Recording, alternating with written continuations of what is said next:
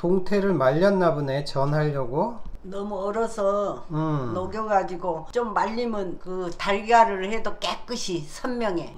달걀을 입혀도 꼬득꼬득하겠다. 그래야 맛있어. 바로 뭐 물이 질컥질컥해서 안 맛있어. 이게 동태 한 두세 마리 되겠네. 이거 10,000원어치 포 떠줘. 포를 떴어. 거기서 떠줘. 생물을 사면 다 포를 떠서 얼거나. 포를 떠서 여기다 소금 좀 뿌리고 마늘, 후추, 맛술 조금 넣어서 뿌려서 하면 더 맛있어. 그렇게 양념을 해서 맛술도 좀 치고 이래가지고 부침가루도 간이 돼 있고 그래서 소금을 조금만 넣고 살살살 양에 조금만 넣어.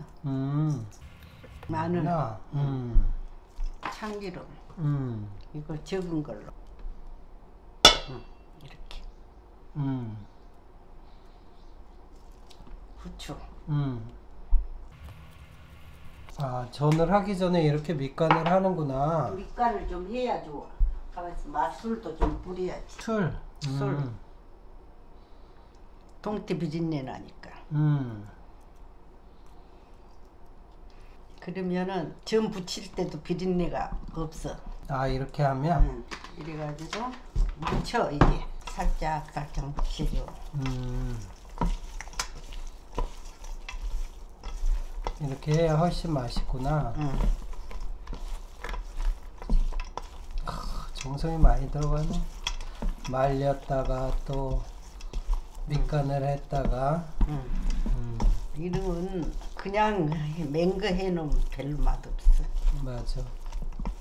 이거 지금은 밑간을 해야 맛있어.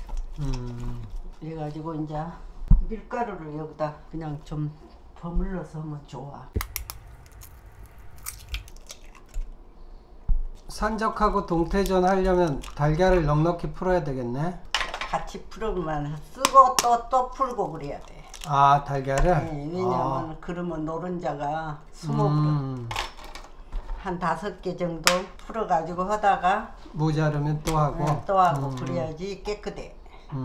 이거 5개 있지. 소금 약간 해요. 계란에다가? 다른 데 다 간이 돼 있어. 그러겠네.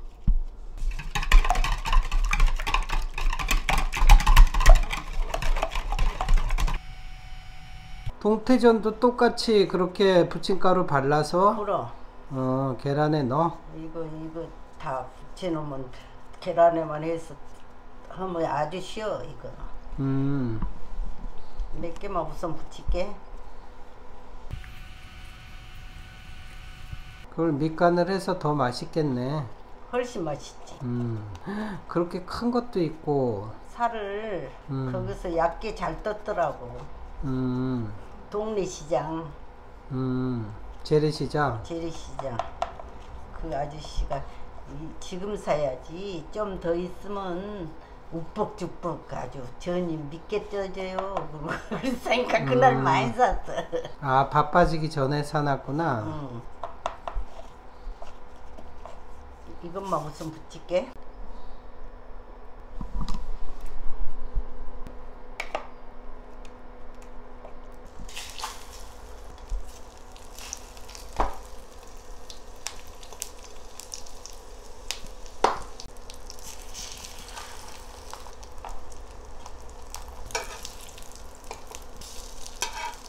맛있게 붙이겠다. 와, 맛있겠다.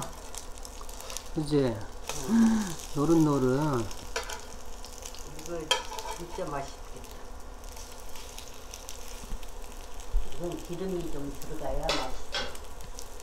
타니까.